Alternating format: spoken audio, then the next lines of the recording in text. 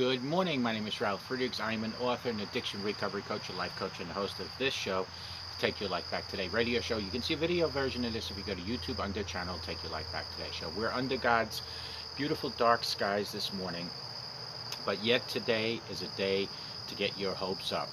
Whenever I hear someone say, well, I hope it happens, I wonder if they realize the power of hope. What are you hoping for right now, this early morning, 3 o'clock in the morning? Perhaps for a better marriage, maybe a job promotion, or maybe that you'll have a child. Is it a vague hope? Hope is far more than just a wish. The Apostle Paul says that hope comes from heaven, that is eternal in 1 Corinthians 13:13, friends.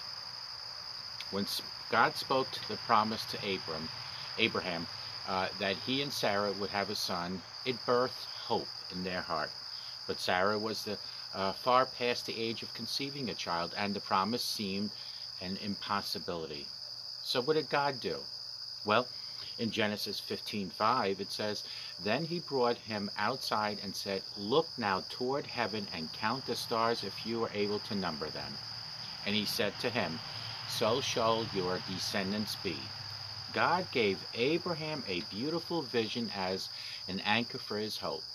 How many times did Abraham try to count the stars and use them to hold on to this hope in the years that followed?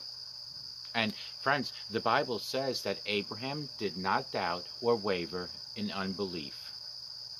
In unbelief concerning the promise of God, but he grew strong and empowered by faith. In Romans 4:20, he could hope on against the impossible because he kept his eyes fixed on the Almighty God, and that hope fueled his faith to the point where Sarah had the strength to conceive Isaac.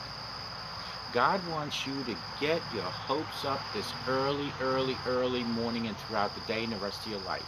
If God has spoken a promise to you this morning, if you found a promise in his word that you believe God has given you, I encourage you to put hope in front of that promise. God created this hope inside you, and he doesn't want you to be vague about it. Hope creates vision. Hope gives your faith something to anchor itself to, something to go after. For Abraham, it was the stars.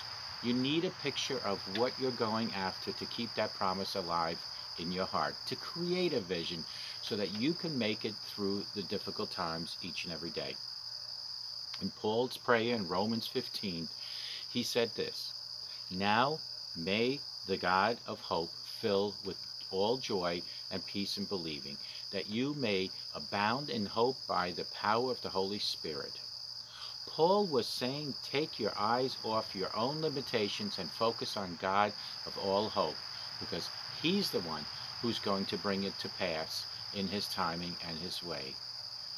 God is faithful, my friends, but it's up to you and me to develop this hope that fuels our faith.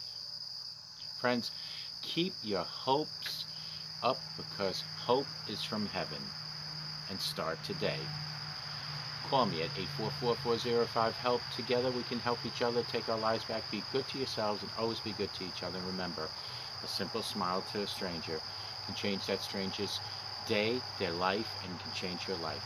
It is early, 3:10 in the morning here down in Wilsons, Virginia. God hasn't turned the light on, but the light shines in my heart, and the light should shine in your heart for the Lord Jesus Christ. Because God truly loves you, and he gave his only son for you. And that, my friends, is sacrifice, because he loves you that much. Start today believing. Start today letting